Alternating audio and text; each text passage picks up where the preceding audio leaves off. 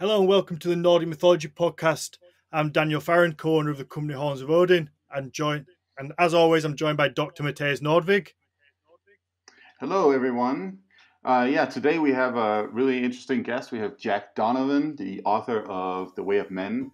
On a podcast, we're going to talk with Jack about basically using the past as a way to, becoming a man. We're going to talk about masculinity, of course, in context of Scandinavia. But Jack, as I understand you, you're a little broader than simply just Germanic Scandinavia. You're focused on sort of more the Indo-European background.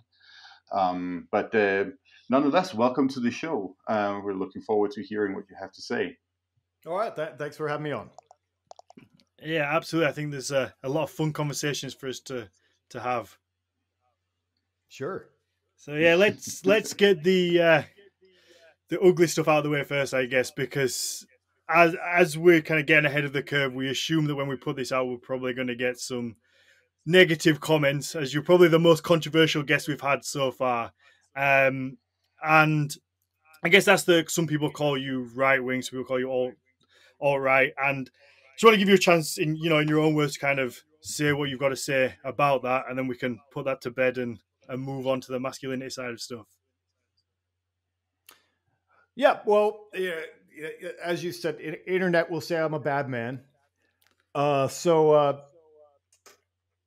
Basically, as when I wrote The Way of Men, I was obviously looking at masculinity and saying, what is masculinity about? And what defines masculinity? What do men care about? And one of the main thesis of that book was that the way of men is the way of the gang, and that men actually select each other. And a lot of evolutionary psychologists actually missed that. But if you do, in the way that men select each other for a football team, and then the guys on the football team get the girl, it's very much the same concept if you think about it. Because if you couldn't pull your own weight in a band of men who are struggling to survive, you aren't worth a lot as a man. And so men have always cared what other men thought about them because they had to from a survival perspective. And that's most of our evolutionary history. And so the way of men is the way of the gang. And I start, obviously going down this thought process. I'm like, well, what is tribe? What are my people? Who am I? Where do I fit in? What are my people? Whatever. And so, I looked into that in a lot of different ways. And I looked into race and culture and all that kind of stuff. I mean, a lot of people, when I first started writing about it, it was more like the West, it was, and so you're like, well, what is my real heritage? And that's why, I mean, really a lot of people, I think, get into, whether they're, Scandinavian religion in some way, or Germanic religion, or any of these other ones, a lot of them are interested in their heritage. Mm-hmm. And so that becomes an issue. And then, so when I wrote The Way of Men, obviously a lot of people who were also interested in a lot of the same ideas were interested in my work. And I've always been of the mind, kind of a Hunter S. Thompson kind of character, in the sense of like, well, I can talk to all kinds of people with all kinds of different ideas. And that's actually the America where I grew up in. We don't really live in that world right now because people live in a world of gossip. Mm-hmm. And so, like, if you hang out with one person, then you believe everything that they've ever believed in their entire life. And, I don't believe what I believed 3 years ago or 5 years ago or whatever. People want to put me in a box, like say, hey, you're this or that or whatever. I also voted for John Kerry, the Democratic candidate in San Francisco, with my Mexican boyfriend. So what box what period of my life are we talking about that puts me into where, who this guy is? But anyway, yeah, obviously I spoke at some alt-right events. I spoke at some identitarian events in Europe, which Europe I think is a different thing. I don't even deal with that because I don't know what's going on there. I don't speak the languages. If they want to publish my books, I'm like, cool. Mm-hmm. You're going to pay to publish my books. That's great. I don't know what you're publishing, and there's no way I can judge it because I don't speak German and Italian and all that stuff. So anyway, obviously the next thing, the next sin that I've done is that I was in a folkish heathen group, and obviously in the world of heathenry and Odinism and all this and Asatru and all that, there's there's kind of this folkish camp, and there's like a universalist camp, and so I joined a folkish group. Now, was it a hate group that was excited about going out and hurting other people? No, and that we never talked about that. But it was limited because it was people concerned about their heritage. I'm not part of that group anymore. It didn't work out, and actually, I found that personally very limited. And as Mathias said at the beginning of the podcast, I'm looking to broaden my perspective, because when I wrote The Way of Men, I wrote about, I used the Epic of Gilgamesh, and I used the story of Rome, and I used all these things to talk about these things that are important to men everywhere, all around the world, no matter what race they are, no matter what culture and whatever. And right now, that's kind of what I'm working on, is I'm kind of going back to my roots, because I felt very limited by only being able to deal with people who were into, this Germanic thing. We're only people into the Scandinavian thing. We're only people into this or that. And I just want to deal with excellent guys, and who care about excellence and strength and all the other ideas that I talk about. So I'm more interested in the principles that unify them. And so that's what I'm writing about now, and that's what I care about now. No, perfect. And I feel awkward that you even had to kind of go through that, but we, like you say, we live in this world where people do put people in boxes, and as soon as we release episodes, you're going to get a certain group of people who are going to automatically see your name and assume things. And I think it helps. It helps all around that we can just say, look, listen to the first 6 minutes of the show, and that will explain kind of where we're at, and you like it or you don't like it. And like you said yourself, people change their opinions, people change their minds, and I worry more about the people who refuse to change their minds on things and always stick with the same opinions for 30 years. They're the people I worry more than somebody who says, you know what, did that, this isn't for me, so now I do this, or I did that, I've learned from that, so now I do something else. And they're the people who are willing to learn and change, and they're the kind of, for me, the more trustworthy people. Yeah. I mean, if you can't admit you're ever wrong, or that you ever made a mistake, or that you ever, that your ideas are evolved, I mean, you're actually not a thinker. Absolutely. You're not a conscious person. You're not self-aware, and or you're just doubling down. And people do this too. They'll just double down on a bad idea, yeah, of course, and they never let it go.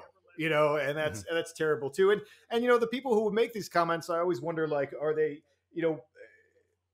I don't do that. I don't go out and be like, you talked to a bad person once. Yeah. Like, who does that? Like, it's just gossip. It's like a way to feel better than somebody without actually accomplishing anything in life. So anyway, so let's go to the good stuff. Yeah, no, absolutely. I mean, we say good stuff, but Mathias, obviously, we had a little bit of feedback from our last episode. Yeah, no. Yeah, we oh, yeah. So what was it? We were called liberal Jewish cucks and stuff like that. That's the last episode that we had. Yeah, absolutely. Yeah, that was amazing. So yeah, for anybody who hasn't listened to the last episode, it was the one where we had a conversation about whether or not the possibility of there being homosexual Vikings, and some people didn't like that idea and decided to call us liberal Jewish cooks. Yeah, and pushing an ideology and I don't know what. That was interesting. Obviously, one of the things that came out of that conversation that we had with Amy last time was actually that we wanted to hear, and that's why we have invited you on the show, Jack. We wanted to hear about masculinity as a concept in and of itself in that context. So yeah, where should we start? Yeah, I mean, I guess the obvious link for me, because like I say, a lot of the negative comments came directly to me through the business page. So the comments that we were picking up on, I guess, were, how can there be gay Vikings when kind of like you are quote unquote effeminate if you are gay? So how can you be the kind of this big brute masculine a Viking going around, and some people even said, they were known for their raping, and that was kind of thrown at us a lot. So I guess the obvious question, as you said, Jack, before, you've got your Mexican boyfriend. You don't hide that.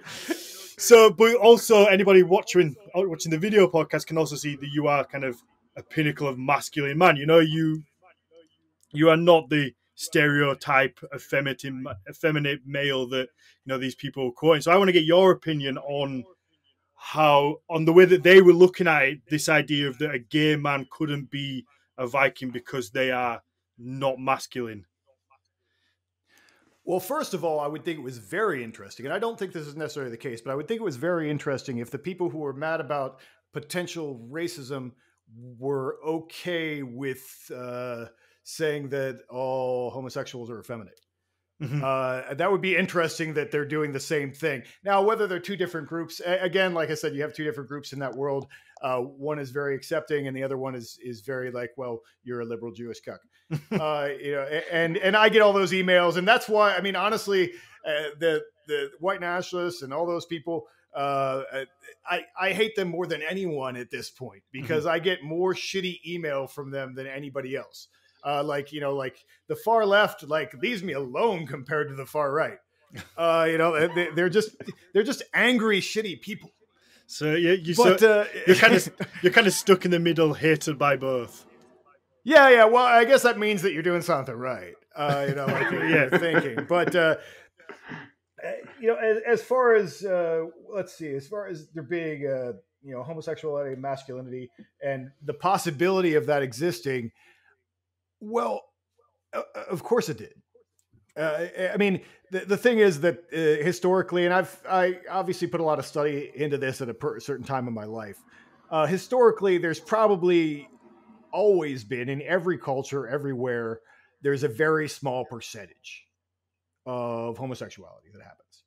It's just a recurring thing. It's like in the way that there are different personality traits that come out everywhere over and over again. And some people are like this, and some people are like that, and some people are like that. We don't really know why, but it is a thing that happens. And what's funny is the idea that it couldn't be Vikings would be like, actually, sailors have a pretty big reputation for that in the world. We actually suggested that one. That was one of the sticking points that a lot of people kind of attacked us for as well. Was this? Well, how dare you say that this war band of people, just because they hung out together, it made them all gay? And it's like, no, yeah. It did make them all gay, but I think that, Bjorn and Thor, have been on a boat for 9 months, and you're like, hey, how you doing, Bjorn? Did it ever happen? Sure, it probably happened. Was it a social norm? Probably not. Because I think that happens more often in very cosmopolitan areas, because you have a very small percentage of the population that is different in some way, and in a very big city, they can all find each other. Mm-hmm.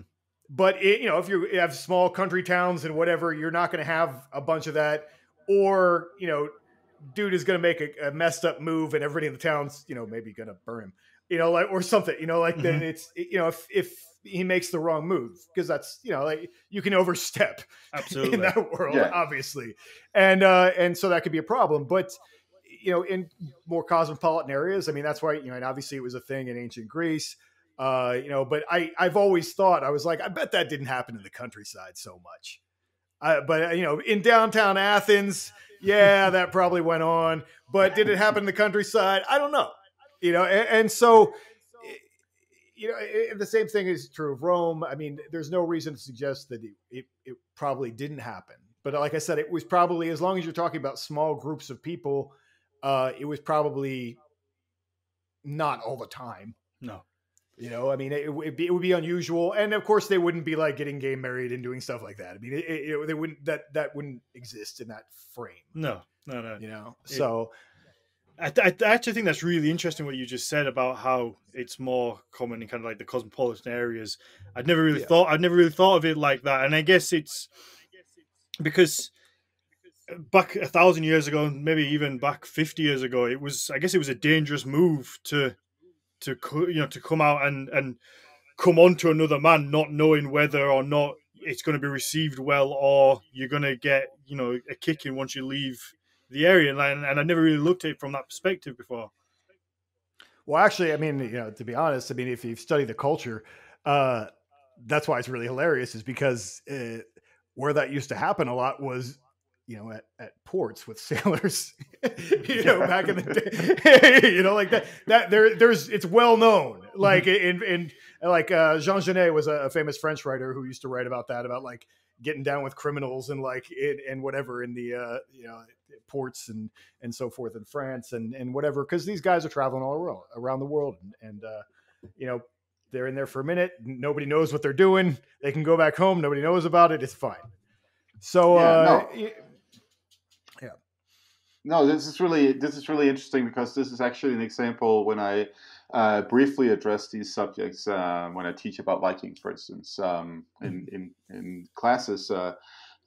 We talk about the fact that if you read Icelandic sagas, what you'll encounter is a lot of what you could basically call homophobia. They're really, really in the stories. They're really afraid of being called homosexuals, and that would then merit a response that would end up with somebody getting killed, and at the bare minimum, at least outlawed, right?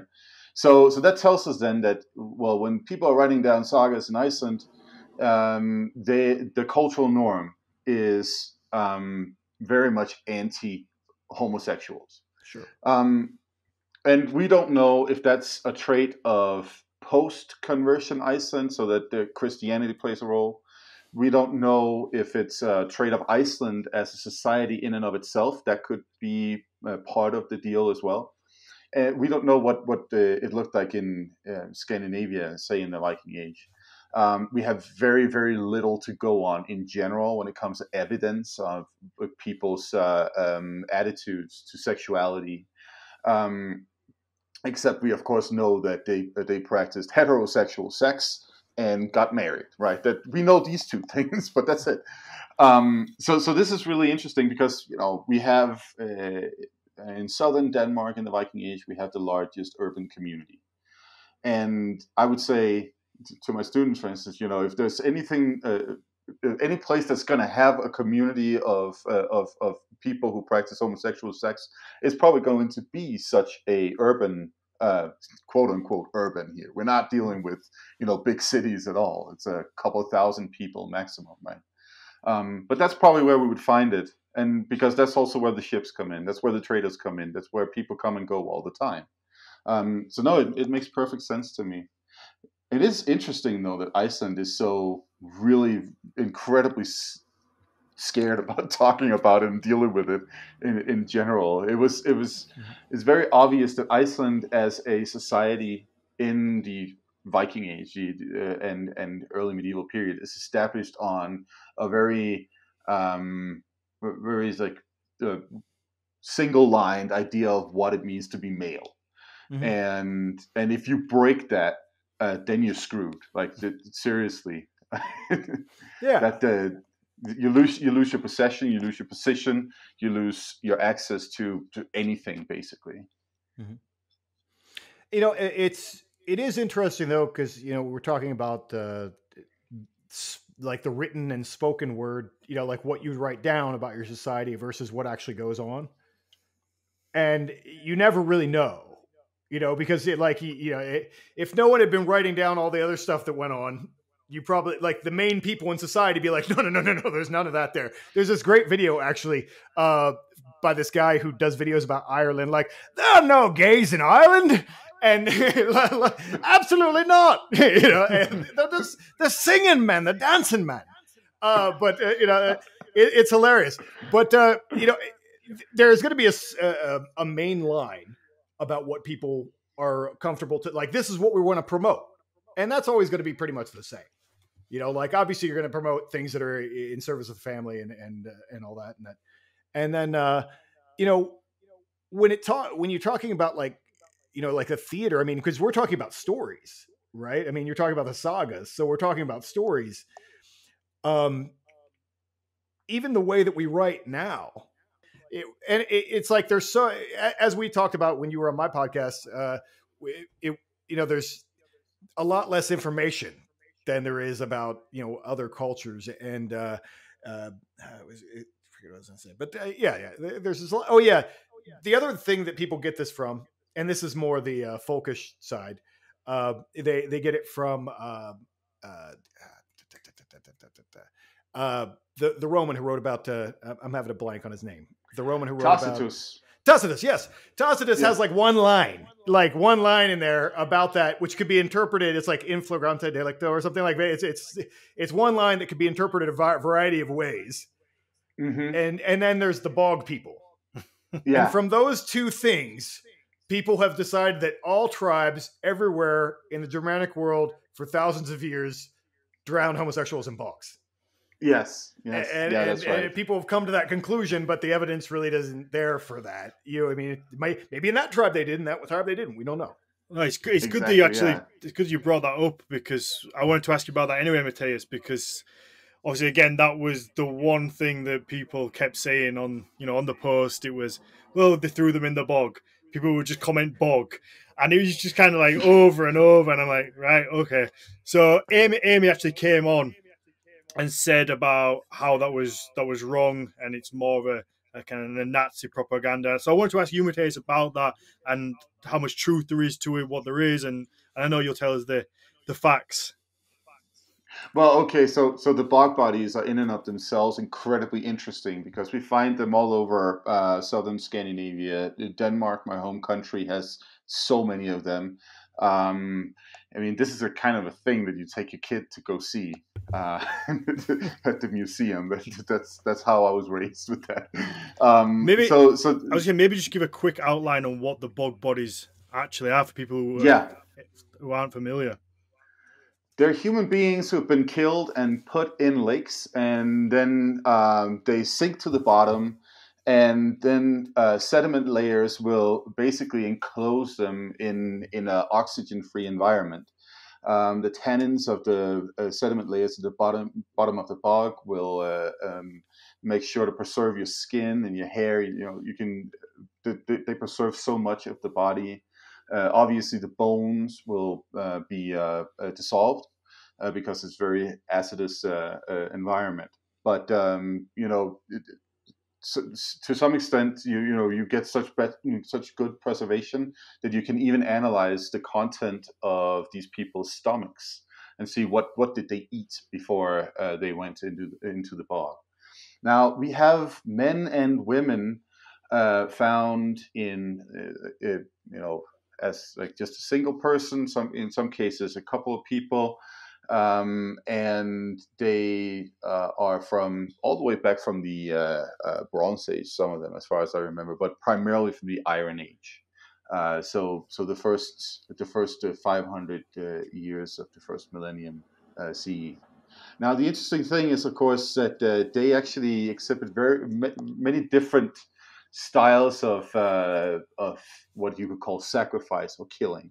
Some have been seems to have been hung and hacked at or stabbed or had some kind of violent death, and others might have been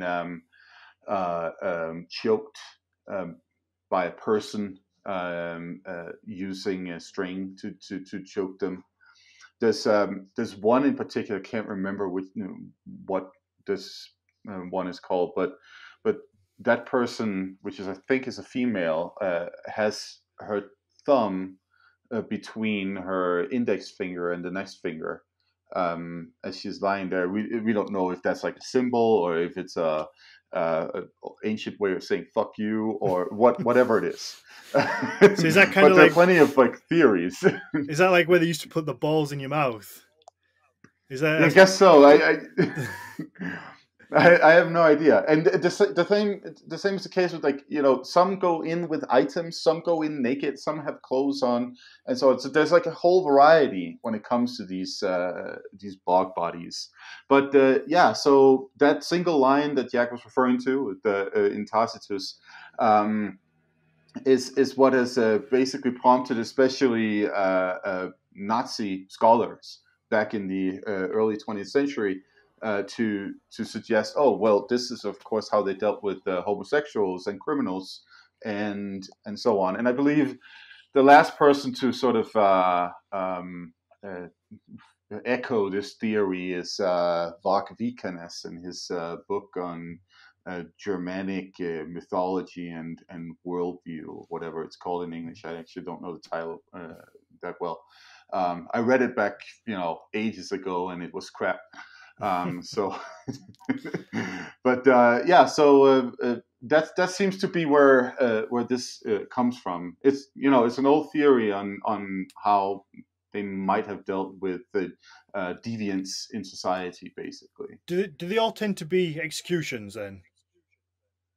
Well, so this is the thing. Some of them definitely look like executions. Some of them look like maybe just murders, and some of them look like sacrifices. And it might actually be the whole range. Mm-hmm. Denmark is a country with a lot of water. If you want to get rid of a body, that's what you do. You put them in the local bog over there. It wasn't the Vikings; it was the mafia. That's it. Exactly. It was the mob. I often wondered what you'd find if you drained the Thames in London. Right. I mean, I bet you would find some wonderful things and some horrific things as well. Yeah, and see, this is the thing too. From the Viking Age, from some of the city environments, what we find is like a well where somebody dumped a body. That does occur. We found a well, I think in one of the ring fortresses called the Trelleborg fortresses, that has a head and a hand and I think a child's skeleton in it as well. And like we don't know if that's some kind of like ritualistic act, or if it's just, somebody who tried to poison the well, or somebody who needed to get rid of some guy's head and their hand, Well, that's it. It's a completely different time. They didn't have the police team and the scuba diving units who could go down there and search the bottom of the lake. So, like you say, you could easily just throw somebody in there and nobody's going to know unless they float back to the top. Yeah. And, naturally, as a mythologist, somebody who researches mythology, I'm thinking, okay, we got a head in a well here. There's got to be some kind of Odin shit going on here. Maybe the hand has something to do with Tyr, but who knows? Of course, you've got to think like that. So, I mean, moving on, let's jump into kind of like masculinity within Norse mythology. I know you two touched on this a little bit in your podcast as well, Jack. And what it means to be a man, I guess, in the Viking Age. Well, I think that's more of a Mathias area than mine. Well, what does it mean to be a man in the Viking Age? Obviously, the standard is a man who owns his own house, his own little plot of land, has a wife. And has children as well. That I think is sort of like the standard idea of what a man is. Now, of course, this man also needs to have qualities and skills. Otherwise, he's not working out. If you go to the poem Rigsdula, or what is it called, Rig's Journey in English, where it's a late poem, but nonetheless, it gives us some ideas about what sort of like the middle of the road working class man is like. He's a man who plows the field and knows all of these crafts and knows how to work the land and build his own house. So I feel like that actually sounds very similar to a modern man. Yeah, I mean, that's always been my thesis, is that there's things that come out of the humanities in universities that yeah, study of masculinities in the plural, is meaning that it's never been the same. Is their basic theory is that it's never been the same, and it's always changing, and so you can't really define masculinity. But if you really go through most of history, you really can. It's usually very specific, and that's what the Way of Men was about. I mean, they're very specific virtues that usually have to do with, well, what good is this guy in a group of dudes, and then obviously in a bigger community, then there's things like Mathias was saying, as far as like, does he own a house, and it's all these things of like carrying your own weight, really. Like, is he on his own, or is he dependent? I mean, because that's, like, it's traditionally been okay for women to be dependent in most societies because they have children, and that's kind of part of their job, and that's their contribution. But for men, if a man's not independent at a certain age, he's like a child, and they can't, he becomes a burden to everyone around him. And so, yeah, everywhere and always, men have been expected to carry their own weight, and to be producers instead of just consumers. And and obviously, like I was talking about the book, like strength. Tell me the culture that said strength, that the weaker man is the more masculine man. That's not part of any culture. Saying things like courage, the cowardly man, he's clearly the more masculine man. I mean, that never happens, anywhere in the world, so, I mean, there's just things that have always been associated with masculinity because they have to do with our primal role as men, and that men have always wanted to be, to emulate that, and to be seen as a man by other men. Absolutely. And that's, that makes a lot of sense to consider, the biological makeup of humans across the planet is pretty similar. So in that sense, we could also assume that there are only so many variations that you get in the interpretation of what our biology as male or female is going to be, right? Yeah, no, that makes a lot of sense, and I think that we see this expressed very clearly in the Scandinavian literature too. This point you were making with the man who doesn't become independent at some point. At a certain age, he's supposed to be independent. I mean, there are themes about this in the folklore.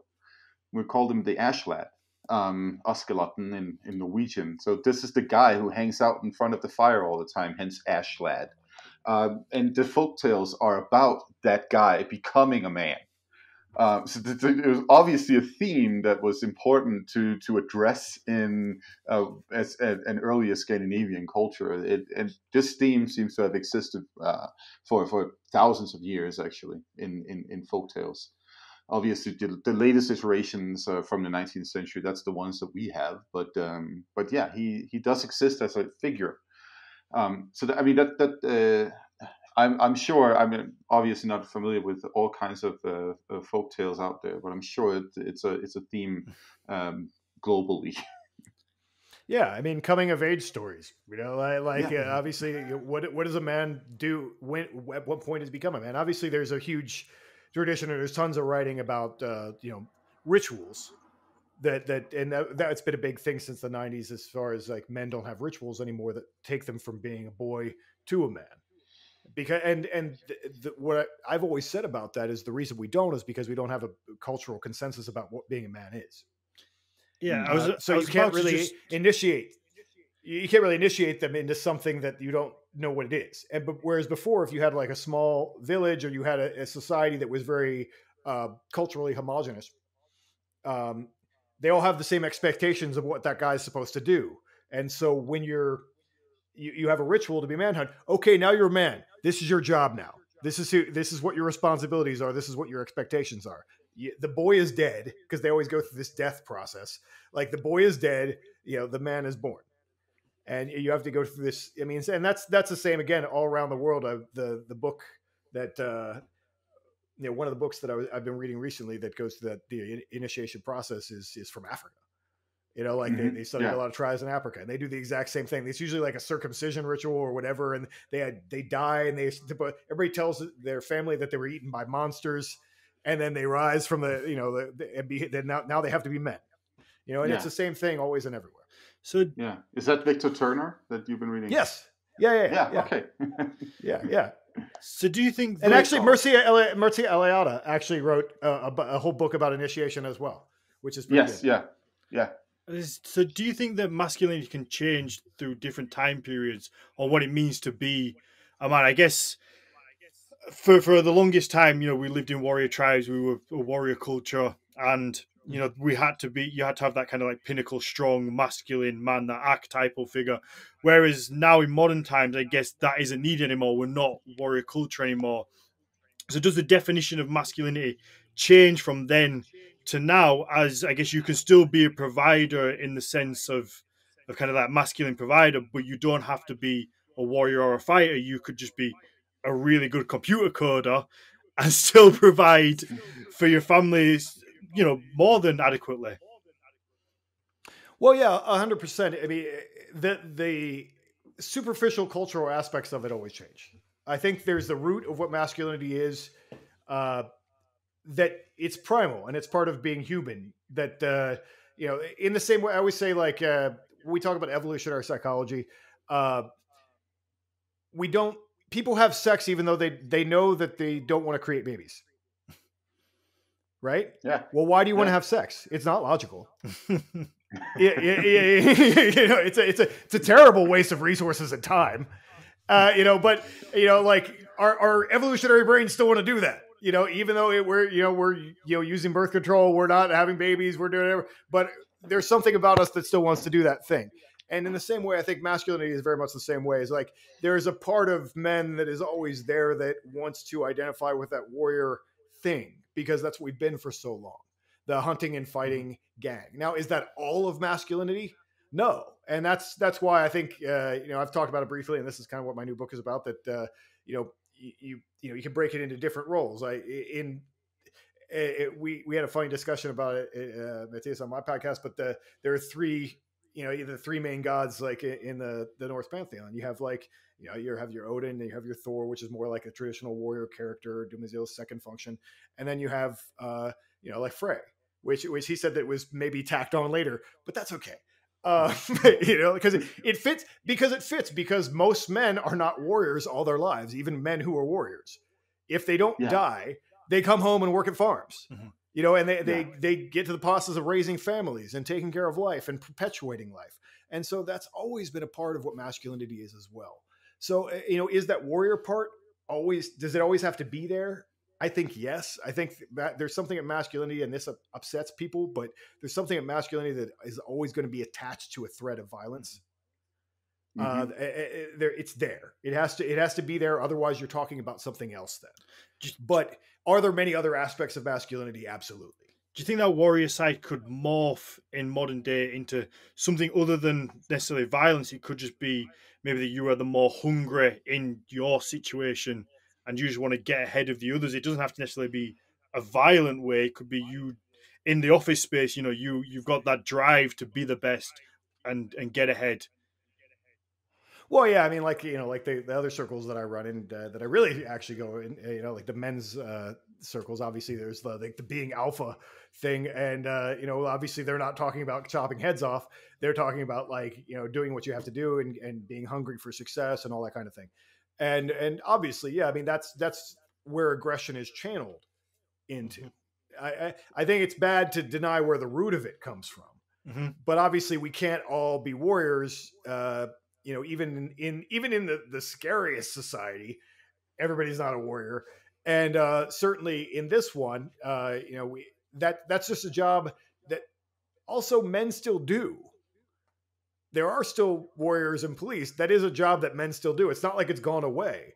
It's just we farm it out to a very small percentage of men, which may grow and change at different times depending on what's going on in the world. So, I mean, a lot more men may be in a position where they have to worry about things that they didn't have to worry about in the very near future. So, It's a mistake to say that we're going to evolve away from it and into a completely protected species, because maybe that won't happen. You know, we've stayed a very similar way for a very long time, because things don't always work out the way people want them to. You know, so well, I mean, that's one of the interesting things when it comes to humans. It seems like the biggest population control is actually war. We don't have that many predators that actually really threaten us in terms of our existence. Usually, you know, historically, we've seen when humans move into an area where there haven't been humans living for at least a while, all the big animals die, especially the apex predators. They just disappear. And you know, the Rocky Mountains where I'm sitting is like one of the last places where you still have some apex predators in sort of what we could call the Western world, right?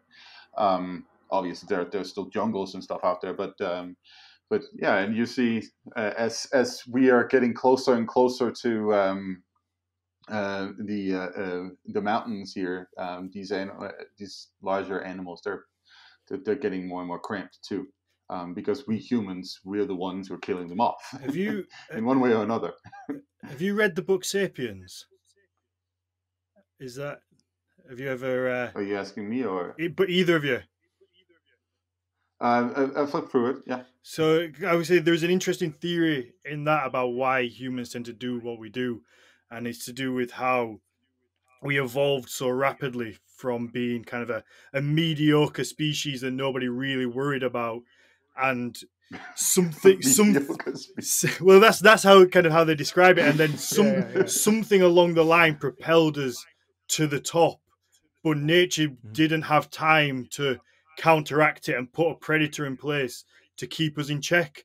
So whereas obviously everything else has something that will keep it in its place, whereas we went to the top, but because we rose so rapidly, there's like an innate feeling within humans where we're too worried that we're going to go back to being this mediocre species, so we kind of subconsciously destroy everything else. And I thought it was a really interesting theory, kind of, that came out of the book. Well, you know, when the aliens come, then there will be the mediocre species again. That's what we're trying to get technology there to fight the aliens. You know, I don't know.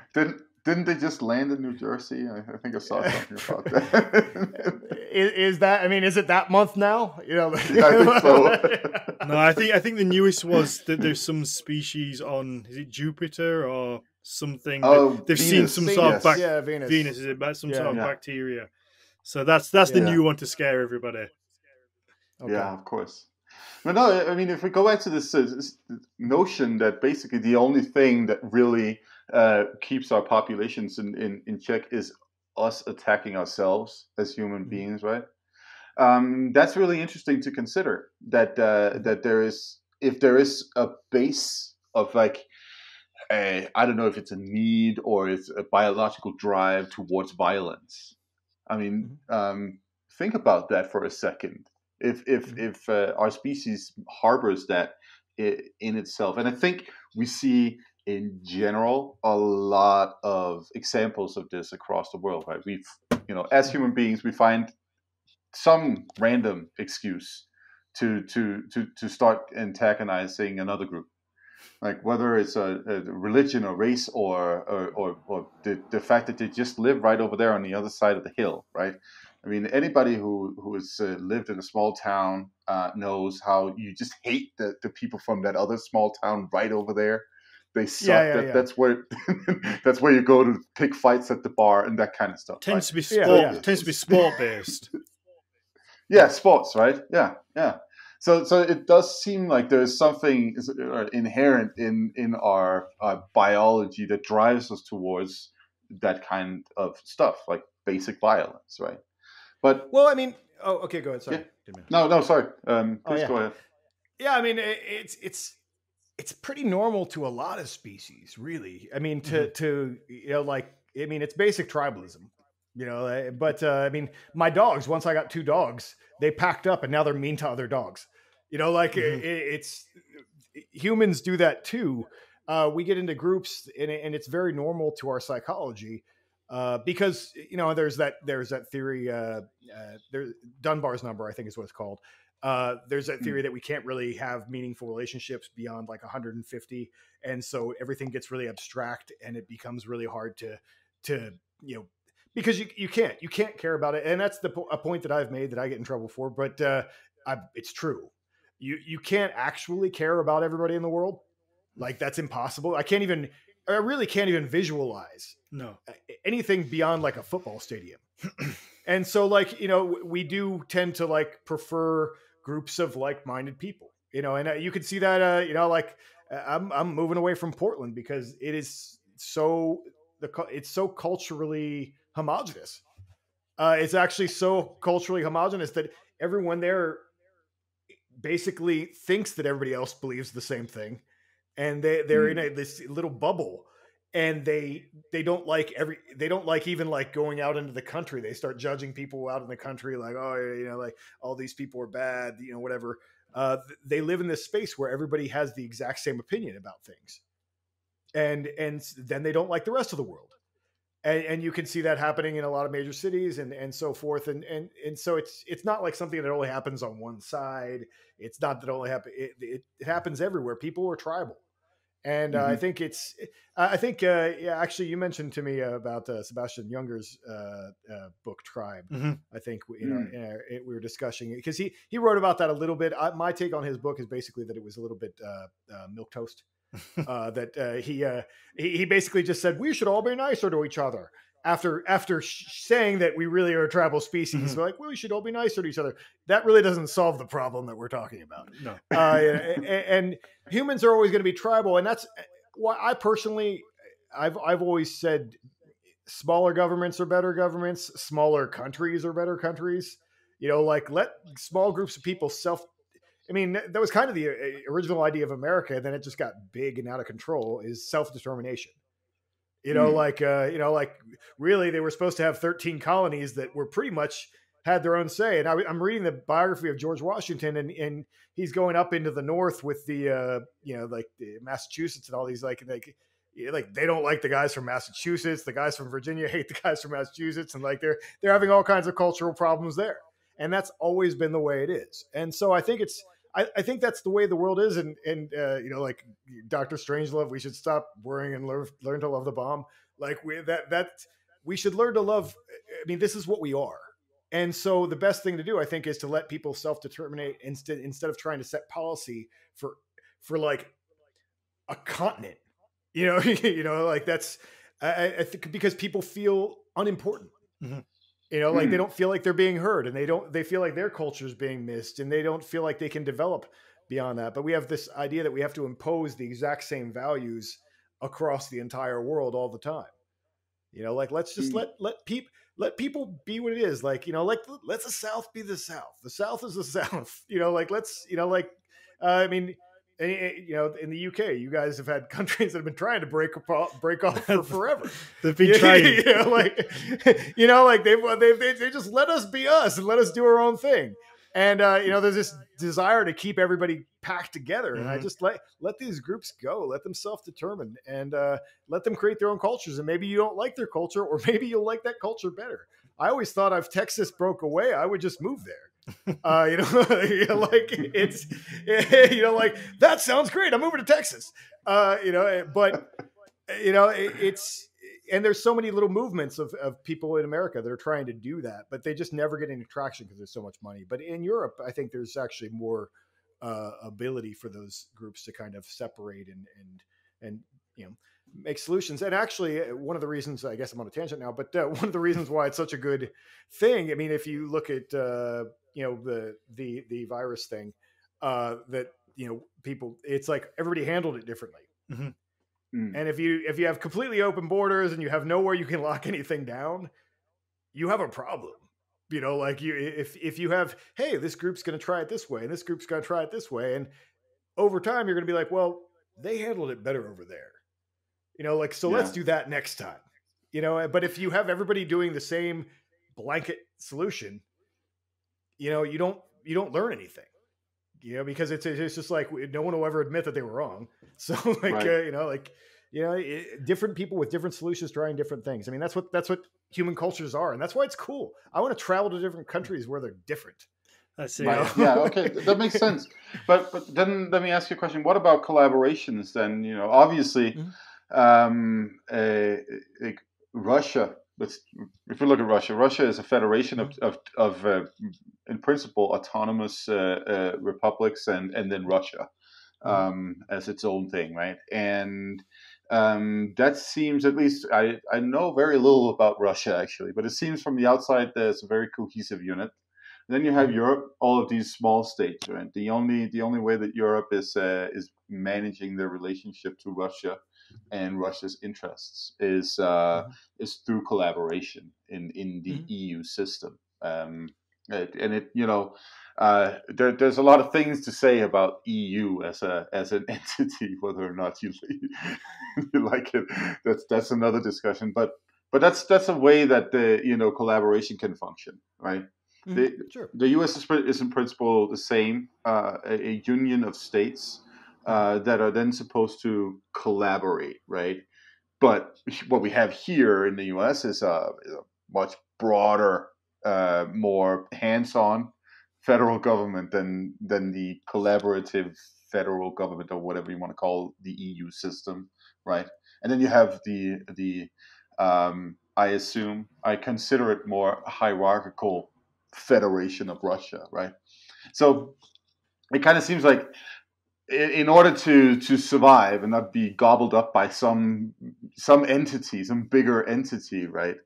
You're gonna have to try to submit somewhere. Look at Norway. Norway is not part of the EU. Norway basically follows EU law because otherwise they couldn't trade. And speaking to our poor friend over here in Brexit UK, that's really the problem that the UK has right now. Mm-hmm. If they want to trade with the EU, they're going to have to follow EU law, and that's what they didn't want to do in the first place, right?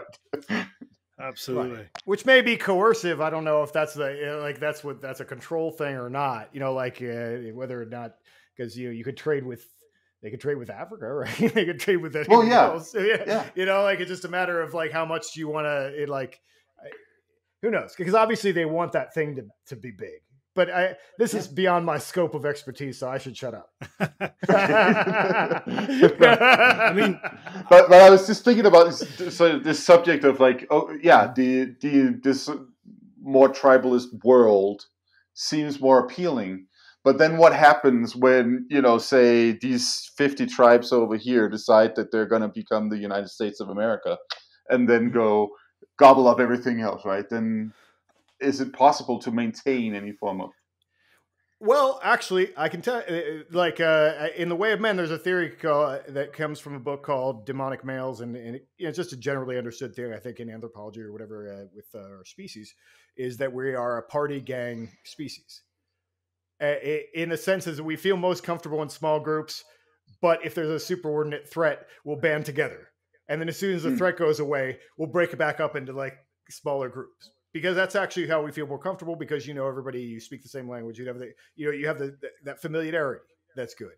But if there is a superordinate threat, we all band together. And you saw that obviously that happened in World War II. You have Axis and Allies, and then they break back up into what they are.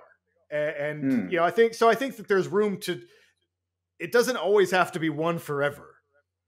If Russia decided it wanted to be an aggressor, then obviously the EU and probably the United States would have to get together and be like, let's make some boundaries and figure that out. And then obviously they would want to go back to self-determination, because obviously people in the EU wouldn't want the United States running them. Mm-hmm. And so they want to go back to hey, I want the people near me making the decisions about my life. And that's been a most frustrating thing about a lot of things that have gone around the world right now, is that you get a situation where you have people that aren't near you at all making decisions about your life that aren't relevant to even your reality. And that's what I think self-determination is so important. Like I said, I lived in a town where I think 3 people have died of COVID. In the entire, since it started, and so, same policies get put here that they get put in a big city. Mm-hmm. Right. and so you get, like there's people get mad when they don't have an ability to self-govern. And Yeah. so I think that's the thing that you have to go back to. I think after you band together to fight the big enemy, you got to break up Mm-hmm. into like smaller pieces again. That's something Okay. I Yeah. definitely agree with. I've said it quite a few times that I would rather localize power, and people who are the people who are passing judgment and are in control should be closer to the people that they're governing, because I mean you've got Europe that is 700 million people, and it's impossible to put laws in place that are going to be perfect for every single person. I mean, there's three of us on this chat, and I'm sure we'll agree on some stuff, and there will be other stuff that we'll absolutely disagree.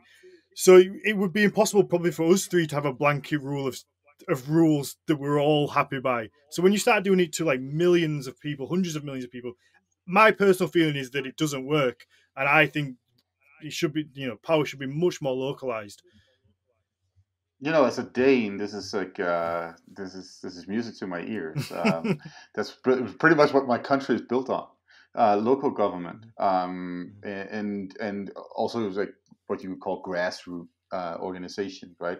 So you have people with special interests over here. They all come together, and then they form a organization, a collective, basically, with a democratic structure. They elect a president or whatever you want to call it, right? And that can be everything from people who want to protect environment over here, or people who are into model trains, or a badminton club, or a martial arts club. It's the same basic structure, right? And those groups, they on different levels, in to the extent that they need to. I mean, some of them have political ideas and aims, right? So they work together with local government, right? You have people electing city council officials, and to an extent county officials. We got rid of that, and then of course the national parliament, right? So there's like a tiered sort of democratic system where you can start at the very bottom with the people who are uh, locally involved with something, and then all the way up through have collaboration in different ways. Um, a thing that I'm seeing here in the U.S. when it comes to this is people seem a little lost with these kinds of things. People don't have a lot of things that connects them, and I would say it's probably because of this, superstructure that is, well, work, eat, sleep, fuck, die, right? Yeah, By a fourth, yeah, you know. yeah. And that's all it is, right? So it's like you live in your little suburban house, but you don't necessarily have connections and community around you Right.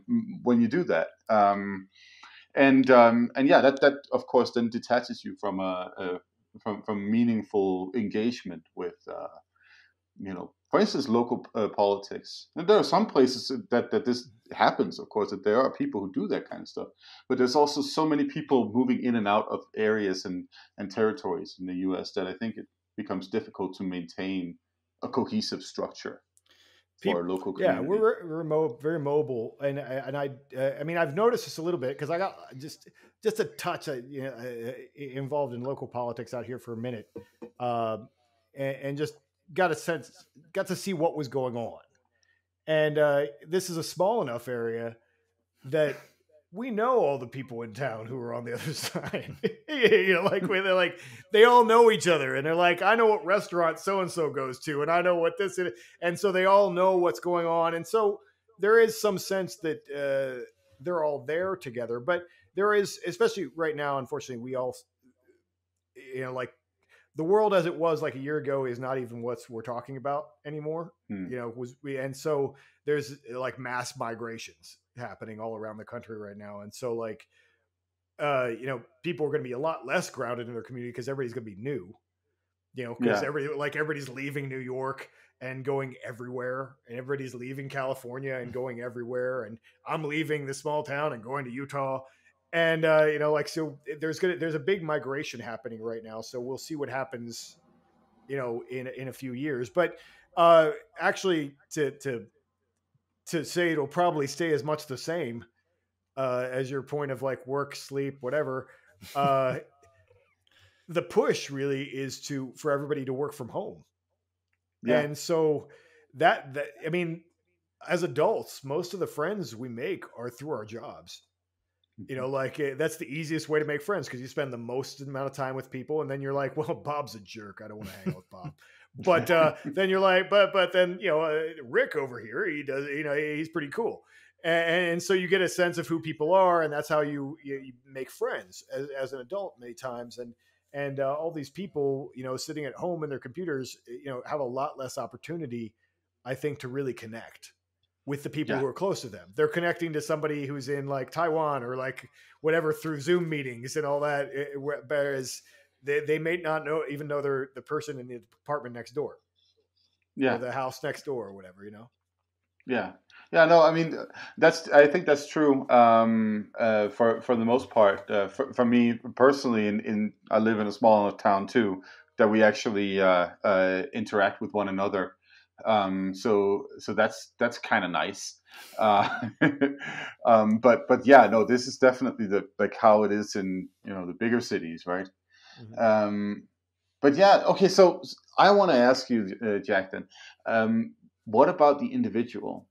What can the individual person do here, to find rituals for their lives, to become a functional man who is of a healthy mind and doesn't, for instance, get bogged up in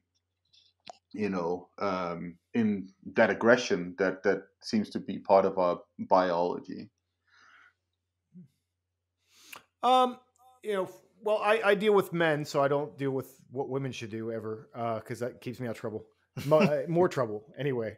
But as far as what men should do, always, I do think that we need other men, because I think that helps us develop as men. But that can be in a productive way or a non-productive way. And to develop as an individual, obviously, you're going out and you're learning more skills and you're testing yourselves in different ways, and whether that's learning something new. I do think that for men, I think that there needs to be an aggression part, and maybe they would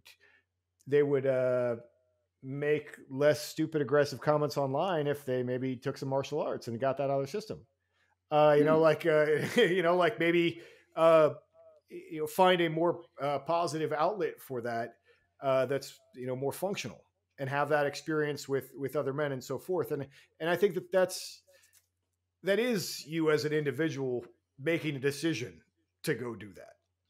But as far as for finding rituals for yourself and for your home and whatever, I mean, that's good too. Obviously you have to set up your own personal life in whatever way that you want, decide what you really want to do in life and what your contribution to the world is going to be. I think that we are very social animals, so we have to seek out each other, and it's just a matter of who you're seeking out. Like they always say, like you're a sum of the people who you surround yourself with. And if you're angry and you go out and hang out with 10 angry dudes, I bet you're going to find some more stuff to be angry about. Like that's, or they just, or men, and I've had this a lot. Men seek each other out just so they can finally talk about the things that they're angry about. Like they had to be politically correct all the time, and then they want to find some guys that are like, oh, this is some bullshit, isn't it? And then have the big talk about like everything they're mad about and get it out. And so maybe that's just catharsis for them. Maybe that's just cathartic, but I don't think that's positive. I think that if you're seeking out other people who are, moving in a positive direction, they're going to influence you in that way. I mean, that's one of the reasons why I'm moving. I'm like, I know some people in Salt Lake City who are movers and shakers, who are getting things done, who are like, going to push me in a way and make me see the world in a different way, and make me think and make me push myself a little bit. And so that's what I want to. That's what I think everybody needs. That you want to surround yourself with those kind of people. It's funny that you mentioned about arguing online. I mean, I grew up playing rugby my entire life from 14 up until I think I retired at like 30. and I always got aggression out playing rugby. It is, I guess, quote unquote, a masculine sport. Sure. You definitely get aggression out. The occasional fight, and it is what it is. But when I stopped playing, I definitely found myself having more and more online quote debates and getting into just stupid little arguments. And it wasn't until then I started doing like jujitsu, mixed martial arts, Muay Thai, where I found another outlet for that aggression that I then kind of calmed down a little bit again and stopped being such a dick online. I mean, I'm still occasionally a dick online, but Yeah. I mean, I have my moments, but it doesn't do anything, and so yeah, I think if you have something else going on, and I always say people who are making angry comments online, I always imagine them standing in line at like the DMV or something. Like I always imagine them like being someplace they don't want to be, being bored and wasting time. Yeah. And I think that is a lot of where that comes from. And you know what? If you're busy and you're doing stuff that you care about and you're excited about, you're not online making stupid comments. Like you're absolutely. you're invested That in is some a other very thing. good point. Yeah. So Mathias, I mean, we've kind of gone way off topic from the Viking Age. I mean, not something about Vikings. Yeah, quick, throw something in there. Mathias, I guess the handbook, I guess, maybe to being a man is Havamal and the way they go through the different lessons. I don't know if you want to just touch on that and what that kind of shows us to being, on showing us about masculinity in the Viking Age.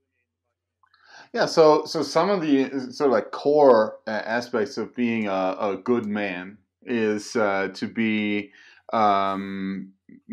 self-reliant, as we have seen already. I think one of the stanzas says something like, the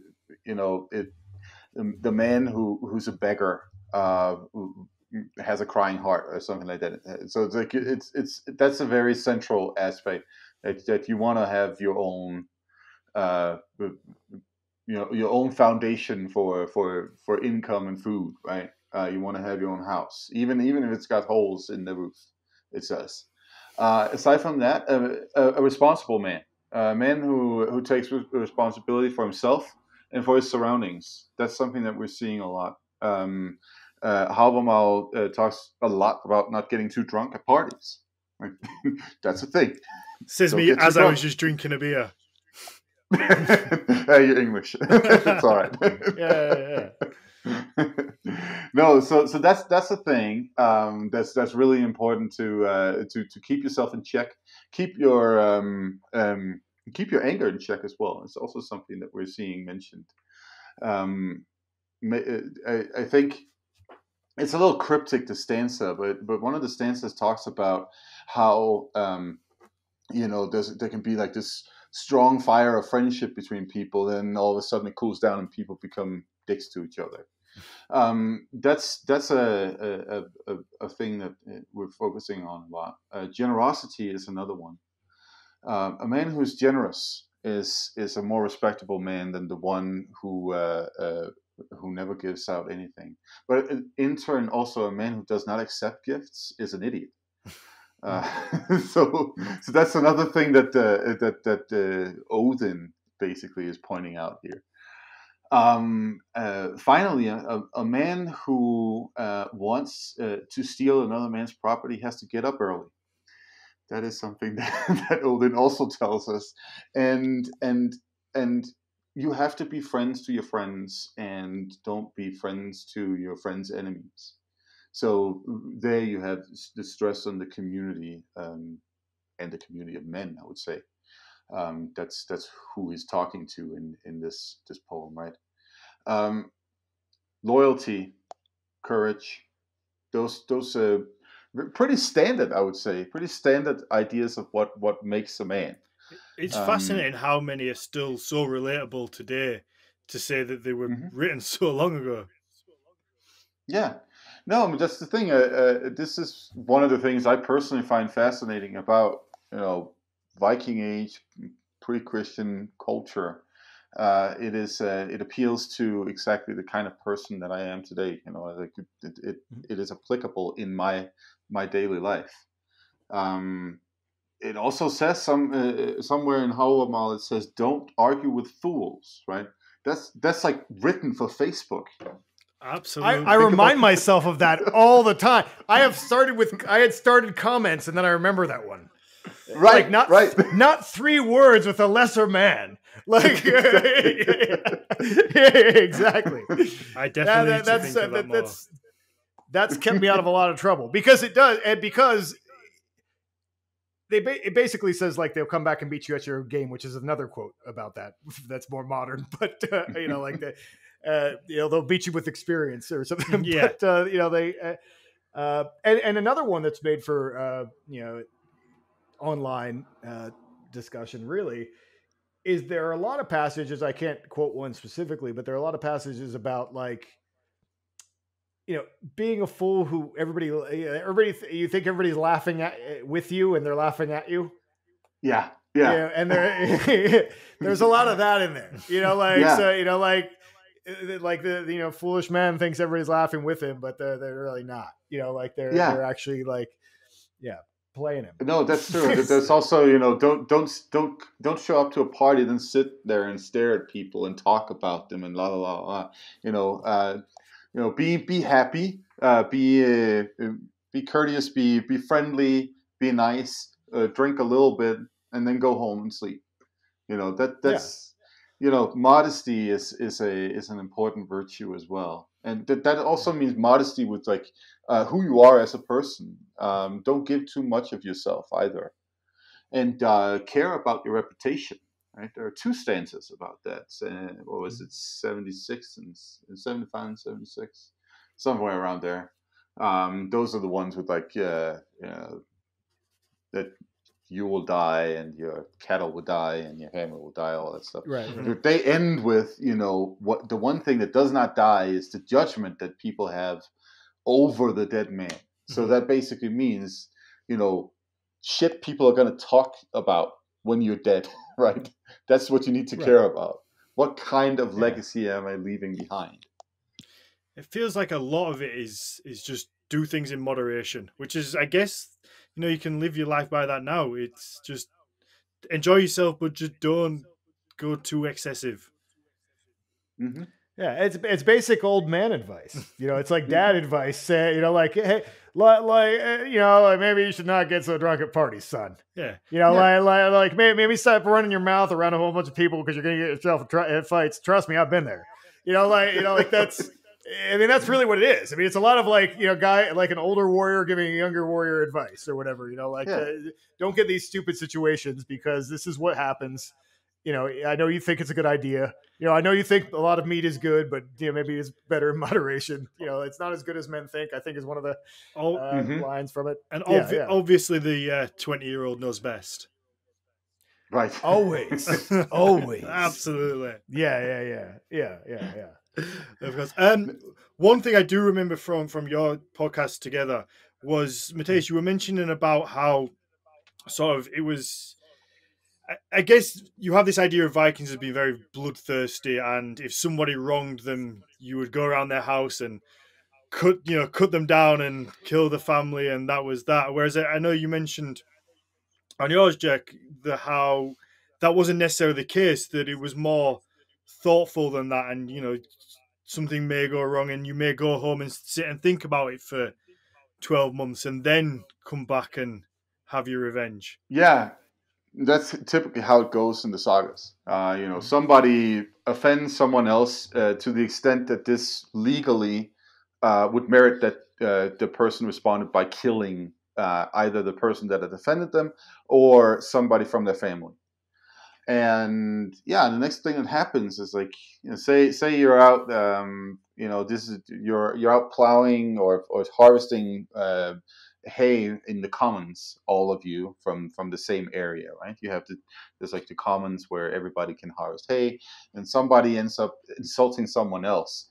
Now, instead of that necessarily turning into a fight right there on the spot, the saga will typically describe it as like he looked sternly at him or something like that, and then he left. And then 6 months later, somebody from that family gets killed. All of a sudden. And that's how these things often play out in the saga literature. And I think one of the things that lies behind this is probably that the transgression has been done. The question is what is going to be the response? And the response, if you want to maintain your position in this type of society, will have to be violence. Otherwise, you can take it to court, but then you're going to have to rely on, first of all, taking it to court will be once a year, but that would be possible, right? But you will also have to rely on popularity, like basically popularity and alliances between the different families. And that can be tricky in and of itself. But if you have the law on your side, then it is your right to then go kill somebody from that other family, not necessarily the perpetrator. Now, that all ties into a system of status. So an offense and how offensive it is based off of like the status that each family holds. So if the family that the person that is offended or being targeted by some kind of offense comes from a higher status family, then there's a real problem. Like, then it's a serious problem, right? But if it's a lower status family, then it's not actually a problem. Then he just needs to shut up and go home. But then, you also have to measure out the correct response, because like if the person from the other family is the highest standing individual, and you then go kill that one, then you have a whole civil war on your hand. Mm-hmm. But if you go kill a slave, on the other hand, then you just basically messed with some of their property. If you kill a lower ranking member of the family, then it might be able to be settled with a wergild scenario, right? So like, there are all of these things that you need to measure out and really, really be careful with what you do, because each response or each action has a consequence or a response that will come back right in your face at some point. And that's also kind of like the basic morale of any saga, or moral. What do you call it? Morality. What is that word? Moral. Sorry. Moral is the right one. Yeah. Okay. I was using it in the version of morale, so as in the morale among soldiers, because I'm foreign. Okay, yeah. But anyway, yeah. We should probably cut that part. But yeah, the point is simply that's how sagas usually play out. That's what they want to tell you, that you have to really think about how you respond to these kinds of transgressions. Yeah, when I was listening to that, I was thinking about how that kind of shows to being a man, and how it's not necessarily you have to respond, but you have to respond the correct way. You can't just act on impulse and pure hot-headed nature and kill the first person in front of you. You have to go home, sit, think, and then come back with a response. But like you say, it can't be too much of a response that is then going to bring more negative impact on you. It's got to be just the right amount of response where you don't lose face, but you've also got your own back for the original act. So there's a lot of layers to it, rather than kind of you've killed so and so I'm going to come back with instant revenge. Yeah, balance all the time, right? And make sure you got the backup from your community too. You, as a single man, if you just go out there and then respond without having checked with the rest of your family and other people who are important in terms of alliances, then you're a fool. Then you're a real idiot. Because that means then, if you haven't cleared with somebody who's, say your family is very good friends with another family that is higher ranking or has more politics or something like that happening, and you haven't cleared with them, before you go and kill this guy, there could be something that you didn't know about that would all of a sudden impact your relationship to that other family, and also then your standing in society. So yeah, it's a tricky, very tricky situation to exact revenge, and you never just want to do it. Like, you want to think about it 1st. Mm-hmm. Absolutely. Yeah. I mean, it's, having been in a small tribe for a bit myself, all this, we think of politics as being on a national scale, on this big, like, people in big buildings and whatever. But politics is like 10 people. You get 10, 20 people, and you're like, well, these 3 people are on my side, these 4 people are on my side. Da, da, da, da, da, da, da. If I come here and say this thing about this guy who's pissing me off, then I have to deal with those people and that people, and his wife is going to come over to my wife. You got. I mean, politics is everywhere. Like in tribal groups, and I think that's just an example of like how tough politics can be, even with small groups of people. Yeah, absolutely. Absolutely. I mean, we haven't got as far as I was hoping we would with this episode, but I'm going to have to wrap this one up just for the fact that it's getting quite late here. And I mean, whilst we're on the topic of sort of masculinity, I guess the reason why I probably could do with the rest is that I'm going up to Scotland to lift a bunch of the original manhood stones, which I guess is kind of one of the original ways that they used to test, like we were saying before, you come in of age, and it's, here's a big rock, pick it up. Can you pick it up? Yeah. You're now a man. So, me and a couple of friends were going to go up and test ourselves against a bunch of these. So I need to make sure I get my beauty sleep. Oh, of course. Oh, yeah. You've got it. I mean, quickly, this is the first podcast that we've recorded video wise, because we've just started our Patreon, Mathias. It's literally Patreon/Nordic mythology. And yeah, I mean, you can get on, there's a bunch of cool stuff that you can get for very little money. We're going to do video episodes, bonus episodes, that kind of thing. So just check that out if you get them in, just to help support us, and we can get some better equipment so I don't look quite as tired and shit. That's why I did my beard and sorted my hair out today. I tried to make an effort. So, I mean, apparently... Yeah, no, I also did my makeup and all that stuff. I did tell you to. I mean, apparently I can't sit here and just do the podcast in my pants anymore. No. So, no.